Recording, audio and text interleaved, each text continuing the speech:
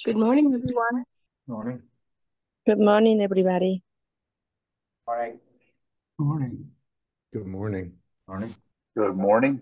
Good morning. Good morning. Good morning. Before Rob gets here, he should be here in about a minute or so. Let me just give you a little market update.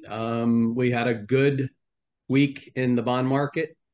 CPI came in. Yeah, rates are looking good. Came in a little bit under what the anticipation was.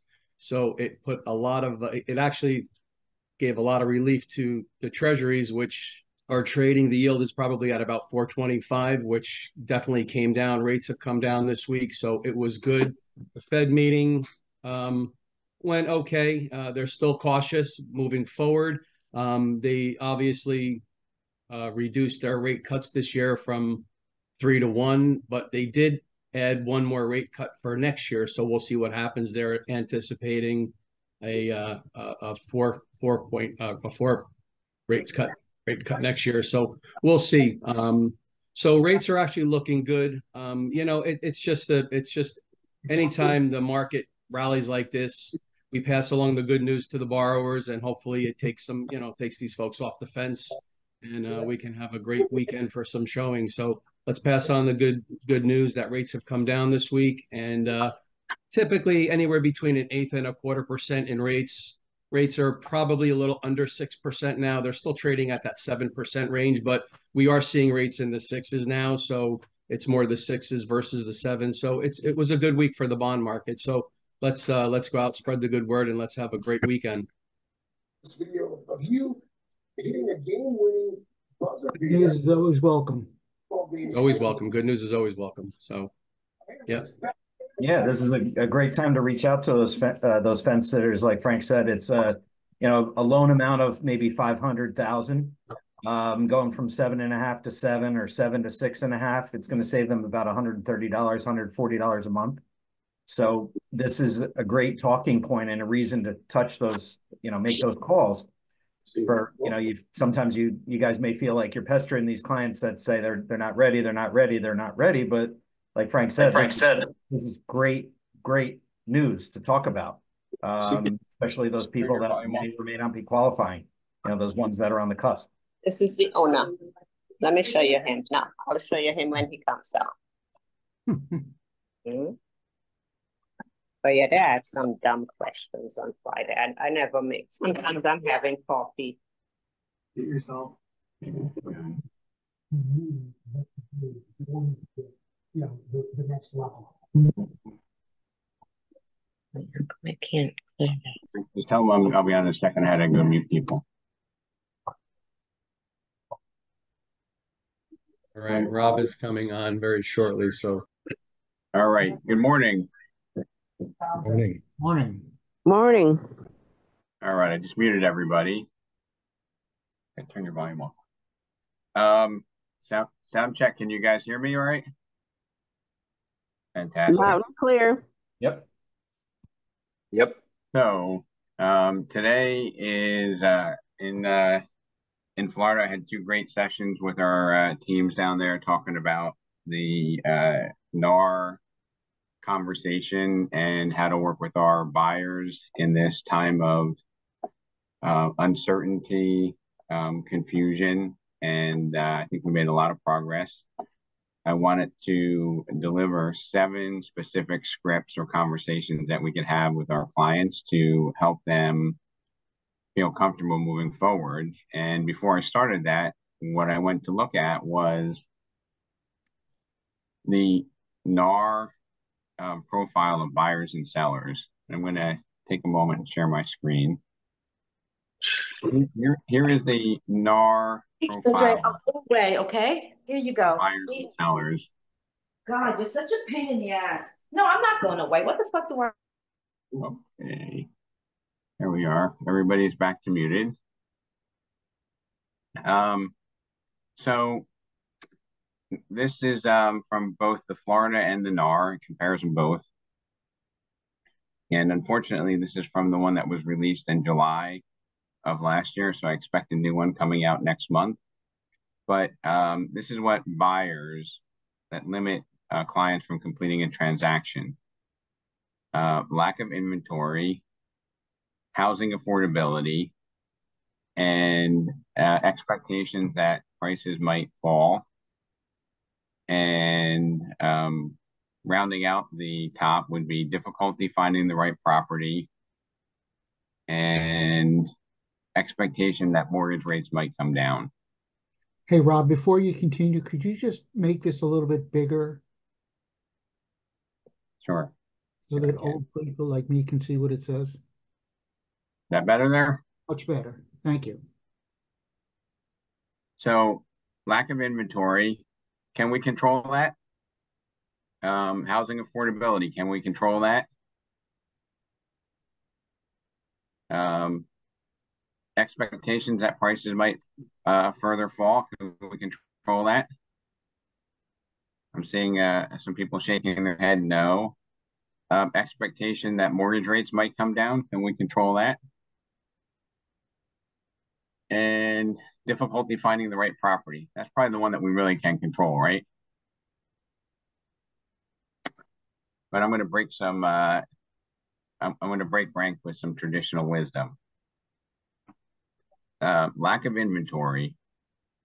If you were to ask the home buyer, you know, how much is the inventory down from, you know, 5 years ago when the market was normal? What do you think we'd get as a response? Anybody? 30%? 30%? I mean, I think people would say it's probably down 90% because 5 years ago, you could probably see 6 houses in a day. And now, Ron, you're calling me saying I have to leave work early to see it today, right? If it's the right house. Maybe in Florida, it's starting to change a little bit, but I think the public probably over-exaggerates the lack of inventory. And I really think that, you know, it's inventory is coming, it's just not staying, right? So in other words, you just need a different buying pattern for addressing the lack of inventory. Housing affordability.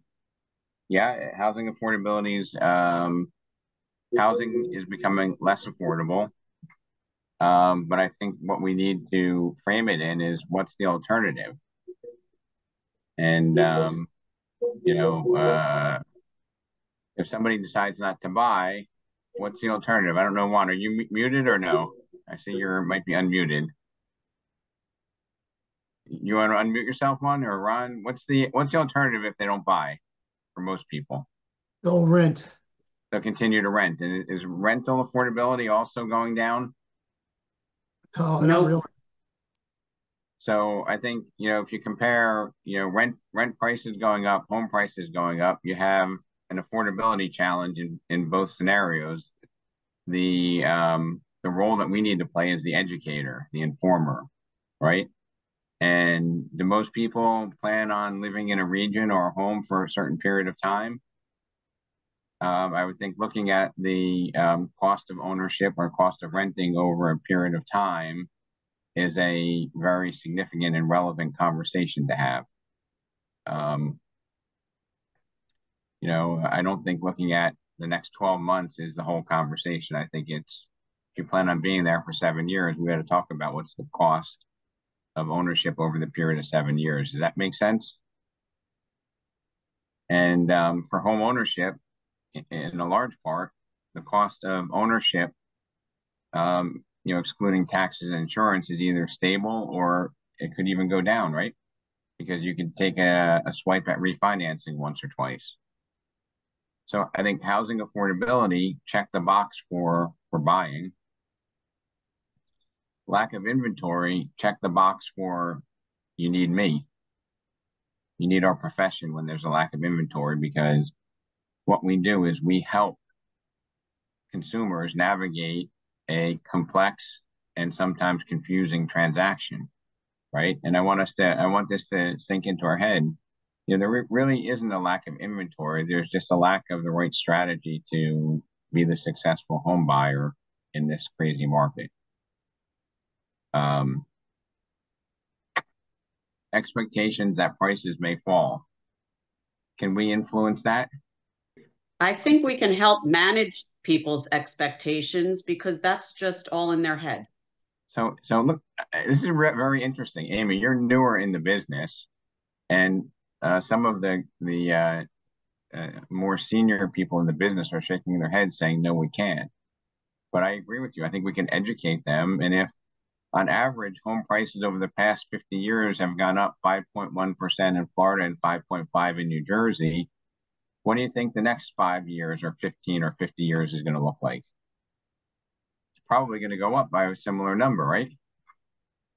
So, so those of you who are shaking your head no, do you think that we might be able to influence a home buyer's perception that prices might fall? And Ron, I noticed you were shaking your head. Do you think that we have a opportunity or maybe even a moral obligation to educate them so that they don't act in fear? Well, you can do, yeah, you can educate them the best you can. But if somebody's got a price because their neighbor sold next door or in the neighborhood that sold higher, they're going to give you a hard time. But Ron, the question was, and I want to just repeat it because maybe I wasn't clear, but if consumers have a fear over the tenure that they own a home, that prices might fall further. Oh, I see. So do you think that we have a duty? I think that's true. Right, nothing is certain. I mean, Earth can get hit by a meteor and it not turn around tomorrow, but it's highly likely that in the last 50 years it's gone up. And if 4 of the last 6 recessions, homes have gone up significantly, that we have a duty to educate our consumers, and that might take away one of those fears that they have. Okay. Well, and it's so very we can work on that. Say if the people have the knowledge and what's going on, and certainly if you have the stats, a lot of people here in Broward, they asked me this morning. I had a discussion, as a matter of fact, there over a breakfast there with somebody that he thought, oh, we're waiting for the market to crash. So I told him, I said, the market's not going to crash.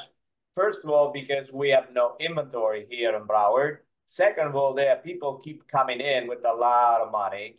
And third of all, Florida is the #1 in the country that they have the most cash transaction. So people that they're paying cash for these properties, they're not going to walk away.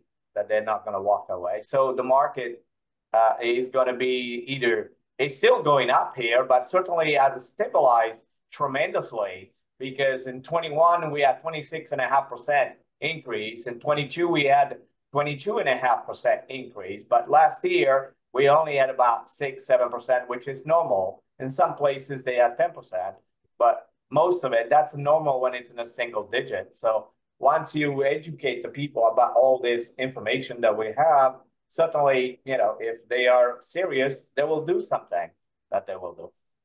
Right. So at a minimum, Tony, we have the opportunity to educate and influence, right? I don't think we have the power to completely change. No. But I believe an educated person is going to have a different opinion than, oh, the market went up for 4 years in a row with COVID. It's going to obviously has to crash. Tell that to people who've been buying NVIDIA. Yeah. Right? Well, how's that strategy working for you there, right? Yeah. So educating. It's funny that you say that because every week I keep up with the numbers and what you call the number, the people that 50% of the new inventory gets sold within 30 days. That gets sold, and that's what people don't see, and that's why, like you said, the inventory is down. That's because, like now, yesterday I showed one house there. And I've been on the market maybe a week there, even under the rain and all that. People saw the house and say, oh, this is a nice house. They already sent me an offer. So, yeah, homes, they keep going very quick, very fast. So, Tony, so when you're saying education is going to limit some of the fears. So we look at this lack of inventory. I think we can address that by having a different strategy for negotiating on the right house when it comes on the market, because if there were 6 million homes traded in 2019 or 18 and now there's going to be 4.2, it's less than a third reduction in the amount of homes that are being sold. So there's still there's a third less inventory. So that means you need to be more deliberate and intentional in how you make offers on the property that you intend to purchase.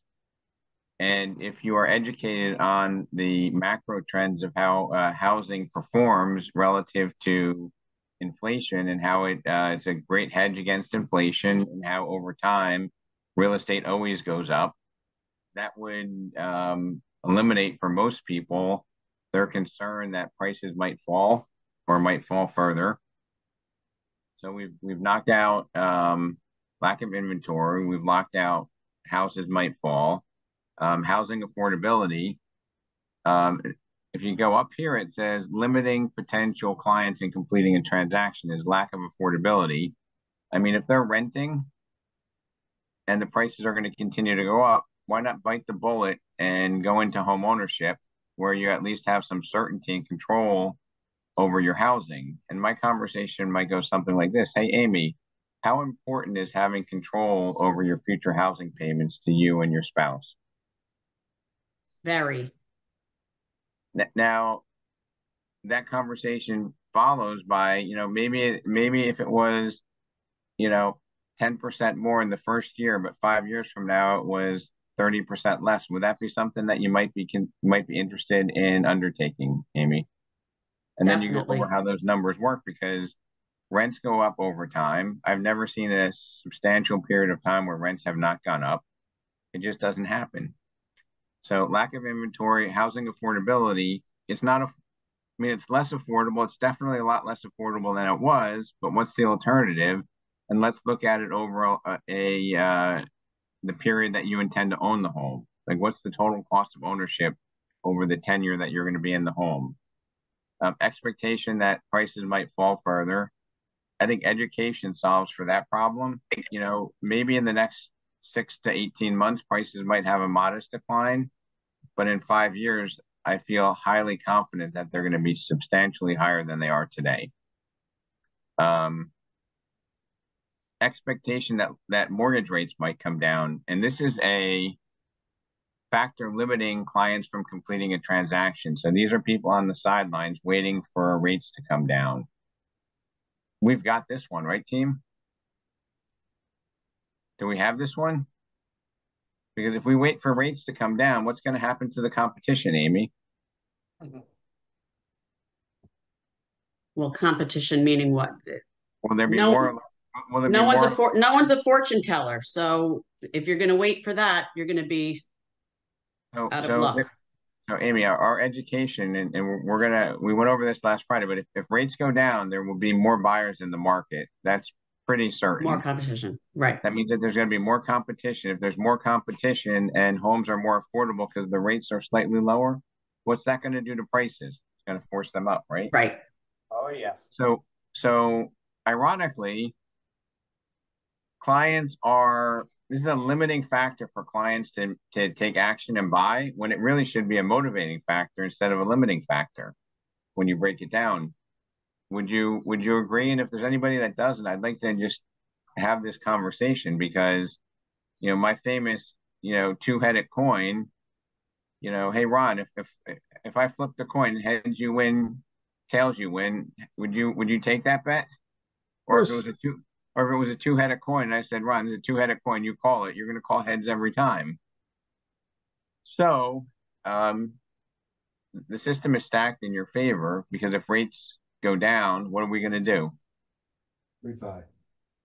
Refinance, right? And if rates go up from 7 to 9, 11, and 18% like they were 20 years ago, how would you feel if you had a 7 and the rates went to 9 or 11? That's pretty good.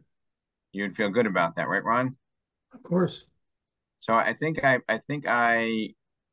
got you off the sideline. Okay, I've addressed one of those objections. So we have rates coming down, prices might fall, finding the right property, affordability, and inventory. Finding the right property was the one that we all felt comfortable that we could address. So I humbly submit to you that I think we can address every single one of these limiting factors limiting clients from transacting in this market, and it's through education and knowledge and data. So this is from the report. Buyers typically search for 10 weeks, looked at a median of 7 homes and viewed 4 homes online. Keep in mind, this was 2022, okay, the data from 2023. Finding the right home was the most difficult task for buyers at 59%. And 90% found their real estate agent to be somewhat or very useful information source. Educating you on what the consumers are looking for. And this part here, the 10-week search, looking at 7 homes, I don't know, I think that should probably be a maximum. And I think if we educate them on how things transact, we might be able to, help them find a home with less stress, a shorter period of time. And that would be good for the client, their satisfaction, and good for repeat business. Home buying and real estate professionals. This was the public's perception or what they're looking for. Having an agent help them find the right home was what buyers most wanted when choosing an agent at 50%. It's a good stat. Public concerns about realtors or complaints. Does it surprise anybody that communication is number one? I mean, I think when we deal with our peers, sometimes we feel that same communication frustration. Industry and or local real estate knowledge, and I should say lack of that, is the concerns that they have. Lack of commitment to our fiduciary duty of trust and care, negotiation skills, and professionalism. So when we have our buyer's consultation, what do you think that we should have a high level of intent on eliminating? The fears that we won't communicate. We want to highlight that we know, understand, and can explain the industry and local market trends.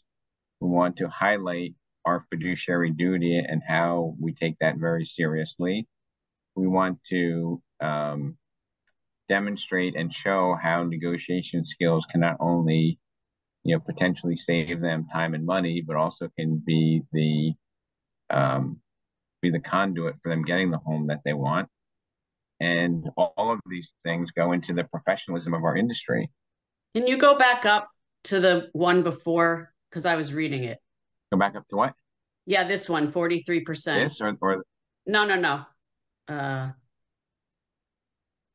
Right here, 40. No, the next one. Having an agent to help. Yeah, that 43% of buyers use an agent. Okay. That was how they found their agent. So that takes me down to ask a better question, get a better outcome. And the North Star or your guiding force would be, how can I help this person navigate a complex and confusing transaction? How can I help this person navigate a complex and confusing transaction? To have a repeatable and scalable business requires a plan. Planning to fail is failure to plan is planning to fail, and proper preparation prevents poor performance. So these are best techniques on maybe how to pivot from some of the questions that we ask. Question 1 is designed to eliminate the question, and hopefully nobody ever says to somebody, do you have an agent? Because do you have an agent is one of the biggest commission breath questions that's out there, right? So how do we avoid that? We can do that by asking a question like, Amy, how have you been looking at homes so far? Not how long, how? Oh, we've been going to open houses. Oh, we've been working with my sister-in-law, Angela. So they will tell you if they have an agent, or they will give you strong clues. So I would say try to eliminate, do you have an agent from your vocabulary, and replace that with, how have you been looking at homes so far? And instead of asking, how long have you been looking? Because a lot of people ask that same question. Would you agree? Anybody? So I find a lot of people ask, how long have you been looking? Instead, when did you start your home search? So what would be on the sell side, what would you say instead of asking, do you have an agent? I mean, for listings? Yeah. Or for buyers? No, for listings, if someone came up to me and had. Yeah, obviously, if the house is listed, that's a strong indication that they have an agent. If the house isn't listing, we need to talk about intent, right? And Amy, I want to keep this towards the buyer side, just so that we stay laser focused. And I can talk to you offline about that one. But are you planning on paying cash or financing instead of have you been pre-approved? Because if you ask somebody, have you been pre-approved, do they love that question, or do they kind of get a little bit annoyed at times? Annoyed. Anybody? Yeah, annoyed. So you're planning on paying cash or financing. If they don't know the answer to that, they might not have really done their homework, but that will give you clues so that you can provide value. Question number 3, what have you seen that you liked? Now, obviously they haven't bought it or they wouldn't be with us. What's your biggest challenge thus far? We're going into these things here, which most consumers have. Identifying the pain. Then I highly recommend, hey, Amy, use their name. I'm really glad you said that, because I want to make sure that you buy the right home, not the next home, right? Be of service. Don't be a transparently self-motivated car salesperson, okay? Be one that's concerned with providing value. Hey, Amy, I'm really glad you said that, because I want to make sure you buy the right home, not the next home. Because they feel that you're just trying to get them to buy the next home so you can get your commission, thus commission breath. Now, here's the real money question. Has anyone taken the time to sit you down and review what it takes to be a successful buyer in today's market? Has anyone taken the time to sit you down and review what it takes to be a successful buyer in today's market? And from that flip chart, we talked about a lot of things about what it takes to be a successful buyer in this market and how to give you the tools to make the right decisions for you and your family, right? Let's schedule a strategy session. This is where you introduce the exclusive buyer agency agreement. I'm running to the bank. I'll be right back. You talk about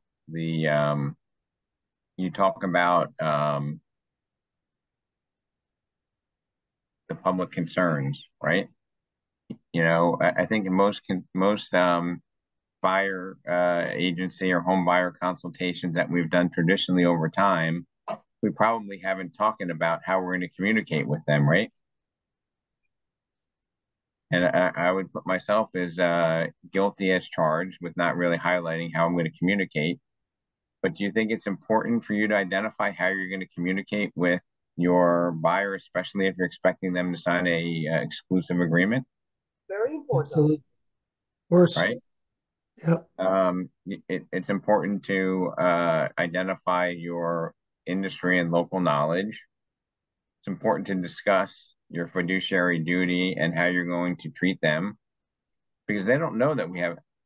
Would you agree that most buyers don't know that we have a fiduciary duty to them? They just think that we're out there to make our own commission, right? So we should specifically talk about, hey, if we enter into this agreement, this creates a fiduciary duty for me to act in your best interest. I just want to make sure that you're aware of that. You might want to highlight your negotiation skills And I think by asking all these questions, your professionalism will become self-evident. Your professionalism will become self-evident. It will be unquestionable.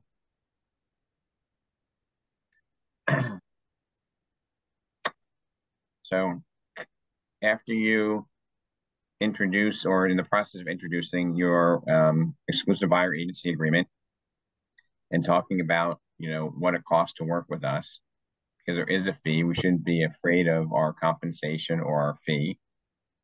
We should be more concerned that we deliver a service and a value far in excess of the fee that we charge. Would it be helpful if I shared with you some sales and inventory trends for the type of home you're looking for in advance of us finding one and making an offer? Now, do you think that is do you think that's something that most people do now?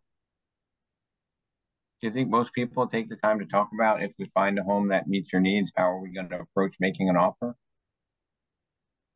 I'm going to tell you, we don't. We typically, we run them around until they find the house that they want. And then it's all out panic fire drill to figure out how are we going to make that offer. But I think, would it be helpful if I shared with you some sales and inventory trends for the type of home you're looking for in advance of us finding one and making your offer? Folks, any feedback on that? Any thoughts? So Rob, I have a little bit of feedback on the mention of what it costs to do business with us.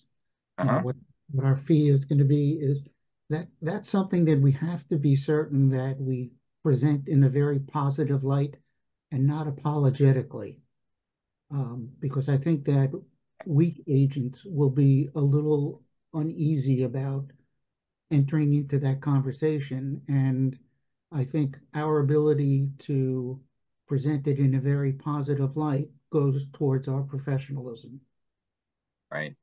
I mean, we can look at things, Robert, like, in my local market, I've averaged 2.2 offers per offer accepted in the past 6 months. And there's typically 9 offers on every property that goes under contract from my, recent research. I mean, I think having stats like that is really helpful. If you are able to be in a market where you can negotiate better prices than homes that have sold, you can even say, hey, beyond that, I'm able to negotiate 2.2% better than the rest of the market in Boonton or whatever your local market is, by looking at your stats on the sales in Boonton compared to the ask price versus the rest of the market. So we have to use all the tools that are available to us. But in order to use all the tools that are available to us, we have to know about them, right? We have to do a little bit of research and preparation and homework. And then we can talk about what our value is and what our price is. So I think, Robert, you hit the nail on the head. If you say my fee is 3% and you don't say that with confidence, and you're not certain that that's what your service is worth, you probably won't get 3%. You're going to get what we call sales resistance. People won't want to do it. People will say, well, that's great, but can you, my cousin Nellie will do it for 1%. Can you match that, Robert? No.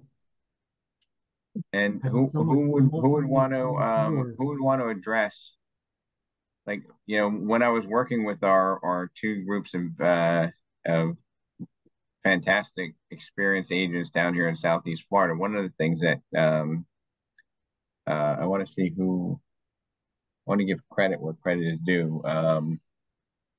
Somebody had said that they gave the example of a mechanic on a ship who charged $20,000 to fix the engine. And all he did was he went into the boiler room and he knew exactly where to go, and he tapped the hammer 3 times on it, and the engine started up and the ship was back on track and on course. And he dropped the bill for 20 grand. And they said, don't you think it's excessive to charge me $20,000 to do that? And he's like, well, Captain, I have to explain to you, you're not paying for me tapping the hammer 3 times. You're paying for my 34 years of experience to know exactly where to tap so that the engine will restart. And the relevance to that is people think that if you go and show me 3 houses and you make $20,000, isn't that a little bit excessive? And the answer, without being arrogant and maybe not even using the words, but the reality is it's the 17,000 hours that you spent in the industry that's going to help them get the right house at the lowest likely possible price and terms that they can do it at, right?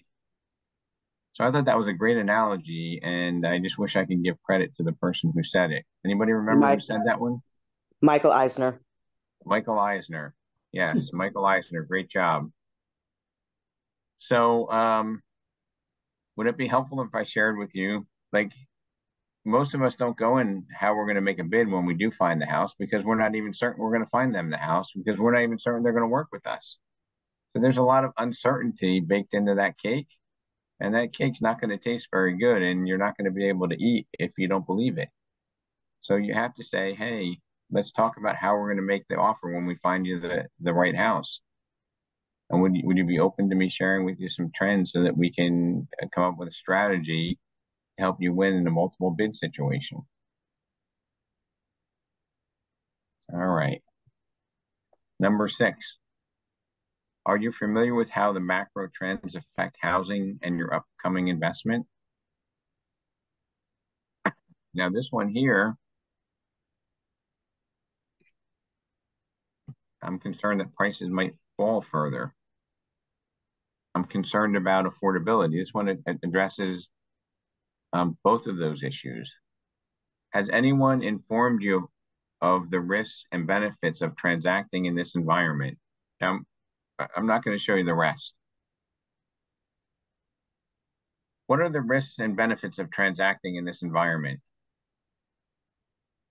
This is where I want some interaction. See, I want to call on some of the people that I see your faces, but I don't want to be, oh, you called on me. Now I'm not going to put my camera on. So what's the risk of transacting in this environment? You all have something that you would consider to be a risk, right? As a buyer, the risk that prices might fall, right? The overall uncertainty. Okay. Uncertainty. What else? You could make a huge But you'll profit. overpay for a house.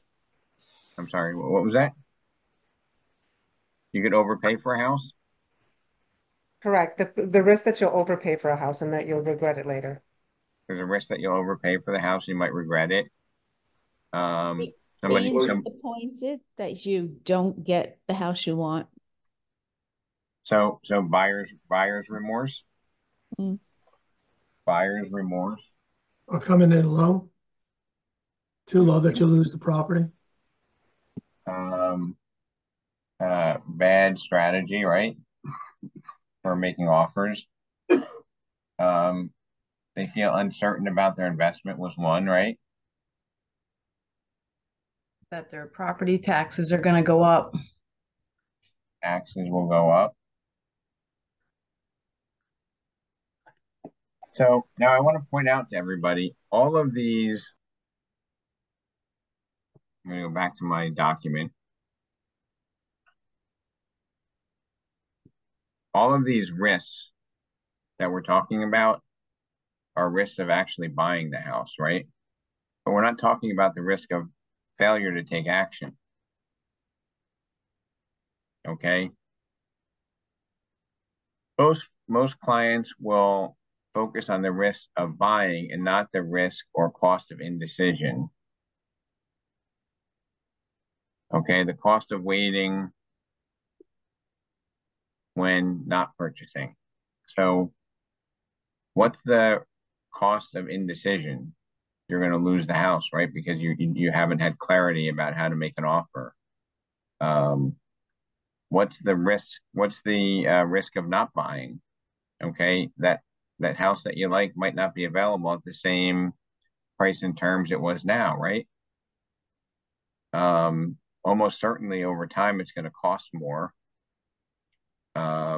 If rates go down, you're going to have more competition. That's a cost of indecision. If rates go up further, you're going to have to pay more at a higher rate. So if we can balance our mind space on the cost or the risks of buying and level that off with the cost and risk of indecision and waiting, because that really is a true and real cost, right? You know, how about the cost of how important is it for you? So Alexa, how important is it for you for your daughters to have 2 more years of having their own room while they're growing up? What's the price of that? You know, Alexa, how important is it for them to be in the neighborhood that you want them to be in 2 years earlier? Give me peace of mind to have some quiet in my house. Yeah. But I mean, like, you know, the lifestyle issues, you can't get that back, right? That's correct. So it's hard to put a dollars and cents number on something so personal as, you know, where at the end of your day, you go home to spend time with your family. Okay. You know, sometimes we have to take it away from being just a pure financial decision and take it into a highly personal choice that they're making. All right. You know, how would you like to be communicated with, and what's your availability when the right home comes to market? Preferred frequency and method of communication. Many of us communicate with all of our clients the same way, right? If we like to text them on Friday afternoon, we just text them on Friday afternoon. Hey, did you see anything this week? But perhaps it makes sense to understand how they would prefer to be communicated with. And then, you know, my secret weapon, thank you to Angie Verstock from our Rockaway office for reintroducing this, is, you know, going a little bit deeper. Okay. And has anybody heard of the 7 levels? No. Anybody? No. So the 7 levels. Yes, me, Rob. Sorry. So Charles, you've heard about it, right? Yeah, 7 levels and 7th level for the NEPQ stuff. So before I read off the sheet that you all have, you want to give a perspective on, you know, your understanding and value of the principle of going 7 levels? Yeah, certainly. Yeah, so it's seven levels. I usually start my I don't call it a presentation, but when I meet with homeowners, I typically start with what's most important to you about selling your home. And I keep careful notes. That's the first level. So it's usually very surface oriented. And then I'll go to the 2nd level. I'll say, well, what about that is really important to you? And then, you know, they'll tell me that. I write that down. And then I'll ask again, can you tell me more about what about that is really important to you and most important to you? So they'll usually say, never really thought about that. They'll think about it. They'll come up with an answer. And then you go again, well, what about that? And you repeat it because you want to show you're empathically listening and understanding and feeding back what it is they're telling you so they can hear it back. And then they can either correct it or they'll say, yeah, that's exactly it.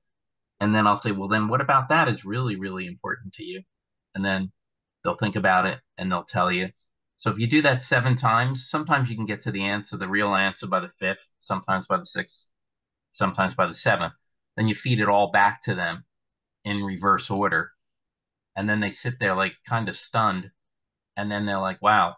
And then at that point, you know, they feel like you really, really understand them and what's most important to them. It's not about you. It's not about where you rank in the local market. It's not about what the home is valued at. Once they understand that you understand what's really important to them, it builds immense rapport. I found the model to be extremely useful. Right. And it definitely builds elevated trust and lowers sales resistance. 1000%, because then I'm seen as a advisor. I'm seen as a trusted source, reliable, competent, caring, It's very powerful. You can use it in personal relationships. You can use it in business. You can use it anywhere, really. It's a great methodology. And Charles, the interesting thing about it is it's not manipulative. It's No, not at all. basically You have it's to be designed to sincere. yeah, it's designed to get you to understand and help them understand things that they might not even have thought about, right? Right. And then I can help them, greater. I can provide greater value to them because I can guide them accordingly and I can advise them. It's really powerful. And is Angie on the call? Because Angie did a phenomenal job when I was starting to do the buyer consultation outline. And Angie, thank you for your contribution. But I wanted to just share with you, and I probably won't do it as well as she does, but she said, "Tell me, what are you looking for?" And they'll be like, "I want a 3-bedroom, 2.5 bath with a yard for my dog." Okay, so tell me, tell me more. What are you looking for? Why are you looking for that? Oh, well, because, we want to have a place for our 2 girls to have their own room. And why is that important to you? Well, because it's important to me because I want them to have a sense of community where they live and they'll have friends and we don't have to keep moving around every 3 or 4 years. And why is that important to you? Well, I feel if they have a stable home, that they'll be able to do better in school. And why is that important to you? Well, if they are able to do better in school, then they'll be able to live a better life and get into a good college. And then why is that important to you? Well, because then my wife and I would feel like we did a great job as parents. So that was basically one of the examples that she had walked through, and I probably didn't do it justice, but you probably get the idea of asking some deeper questions. So they don't really want a 3-bedroom, 2 bath with a yard. They want they don't want a house, they want a home where they can raise their family, where their children can have stability, the best opportunity to do well in school so that they can get to a good college and live a good life themselves. And thus the parents will feel like they did a good job parenting their kids. How's that for changing the narrative of buying a house, right? Yeah, it's incredibly powerful, and I'll often ask them in advance. I said, "This is. I think you'll find this of immense value. Do I have your permission, to ask what's most important to you?" And they're usually like, "Yeah, no one's ever asked me that." And they'll look at each other and go, "We've never asked each other that." And you can get the book. It's a book called The Seventh Level, or 7L. It's a great book. Charles, thank you for making that contribution. And absolutely, I can see from some of the expressions, even some of the most senior people here, this is eye-opening.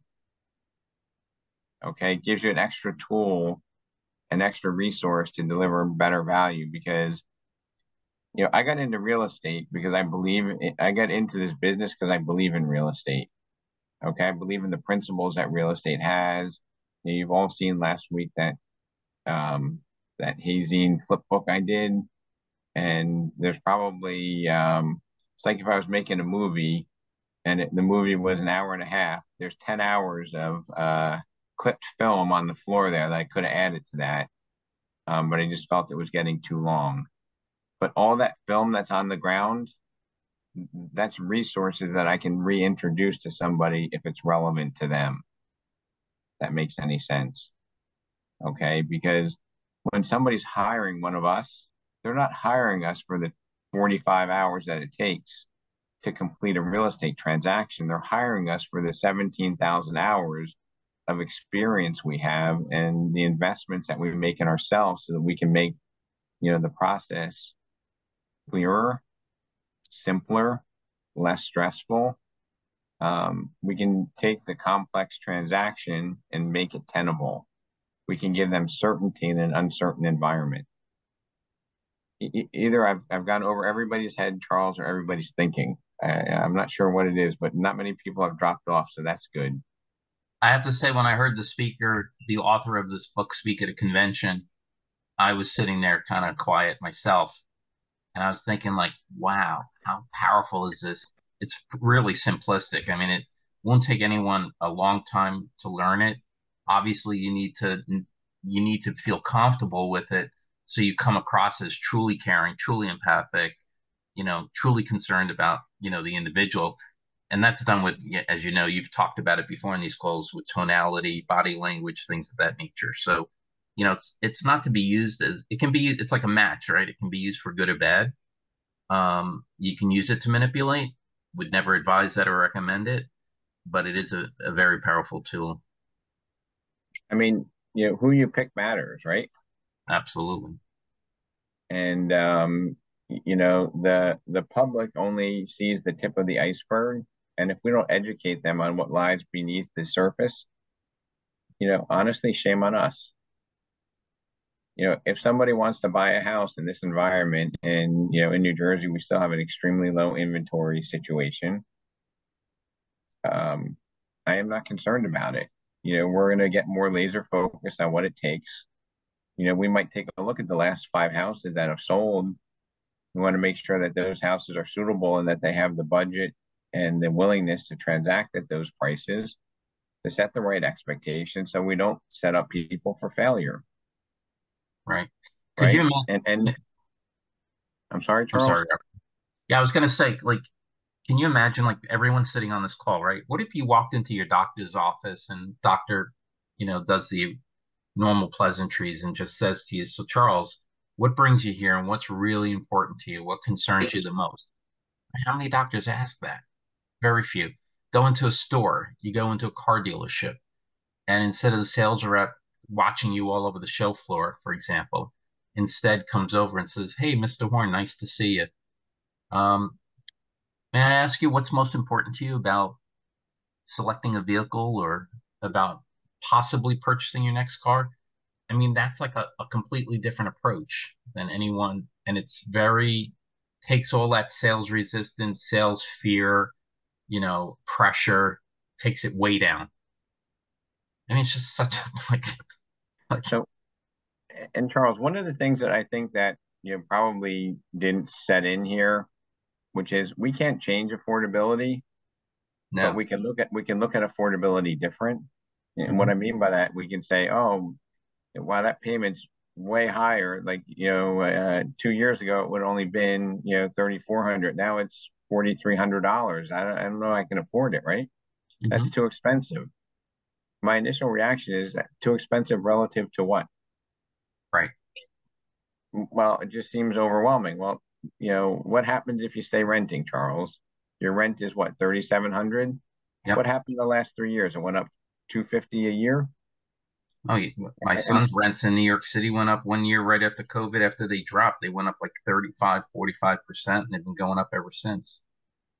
Right. So when somebody says that's too expensive, we have to say relative to what? Would it be okay if I shared with you some options so that you can make the right decision? And some options might be, do a 1 year buy down or a 2-1 buy down so your payment is more affordable and comfortable for you the first 2 years. But if Charles, you and your wife are both salaried people, and one of you is with the school district, another one's a police officer, your salary is going to go up, 4% this year, 7% next year. Your wife's up for a promotion. She might get a 12% raise. So all these numbers are going to go up while your payment remains fixed. So in year 3 and 4, would you agree that a $4,300 payment might be comfortable? So the real problem is not affordability. It's just your comfort for the next 2 years. So let me have you talk to, Brian or Frank at our preferred lender so that they can give you the information to make the right choice for you and your family. Right. I mean, you could use that question again, like what's most important? You just flip it a little bit. You say, well, what about that payment, is important to you, or what about that payment concerns you? Right. And then that's when you can segue, depending upon how they answer. And again, it's got to be done with the intent of helping them, not to take advantage of them, not to sell them, a house, whatever. It's done in a genuine way. And then once you can help them, because a lot, it includes me, right? We are myopic in terms of how we think, what we think, beliefs, values, whatever. And so you can help people think through. They may have limiting beliefs that are unwarranted, but they don't know it. They think, those beliefs are solid. And so you can help them by working them through that process. Yep. I mean, there's so many options, Charles, that we can do to help people afford a house. Absolutely. So instead of putting 30% down, maybe you put 20% down and you put 10% in an account and you use $800 a month the first 2 years because that's over your comfort zone. You can restructure the way you like the solutions are infinite. It's just the creativity that's lacking. Right. You know, There are Rob, so many ways. There are so many ways that people you can look at the cost of homeownership over a 7-year period, and you can share with them. If we put $50,000 down, based on the forecasts of the brightest experts in the industry, Goldman Sachs, CoreLogic, Zillow, they all project that your house would appreciate 110,000 in that 5-year period. So if you could make $20,000 of appreciation every year for the next 5 years, does that make the decision a little bit more comfortable for you? And some people might say no, and that's fine, but it's our duty. It's our duty to give the options to everybody, right? And if I'm doing it and saying, well, you can say 20,000, right? Instead of just being of a consultative nature and a true fiduciary, they're going to see through that. They're going to say you have commission breath. But if I'm just saying, hey, I just want to make sure, Charles, how important is it for you to have all the options so you can make the right decision? And there are a lot of options that people can have. We are not, a one-legged stool here. We have lots of different choices. So, the scripts are really important. I think, what's apparent here, it's the mindset is probably even more important than the scripts. And when we did some role playing, the tendency for a lot of us was to feature dump, right? To talk about, I can do this, I'll do that. This is what I do, instead of saying, hey, what's important to you, right? And asking questions and then selectively identifying the tool you have in your box to solve for that problem. Because if all we do is we say all the great things that we do, if 97% of that is irrelevant to the consumer, then we're wasting their time. It's really being disrespectful and, foolish. And in this business, I used to feel that when I watch somebody take a client out and they work with them for 3 months and then they buy with somebody else or they decide to renew their lease and you get paid zero for all your time, you've invested money, you might have taken them out to a couple of lunches, you spent money on gas. Like, wow, sometimes this business can be really unfair. But as I matured, I realized that, this business is completely fair. And when that happens, it's not a time to be disappointed or angry. It's a time to reassess, what you did wrong. Because, yes, you didn't get paid, but unfortunately, your consumer is not in their new home. And we have accountability for that. So I think the business is fair. You could text me hate mail later, but I do think it's fair. And I think that, we don't blame. We just look at, what could we have done better? Rob, I think using this method, it will differentiate us from the other realtors out there because they're always talking about, I'm number one, I'm going to do this, I'm going to do that, instead of engaging. And I think that's what we need to concentrate, what's going to set us apart from the others and let people know that we really are concerned in helping them. Yeah. And honestly, I wouldn't be doing this if I didn't believe in the people that we've attracted to our organization, Colleen, that we do want to help, right? And my mission is just to give you the strategy to let people see what your true colors are and how you do care, right? Yep.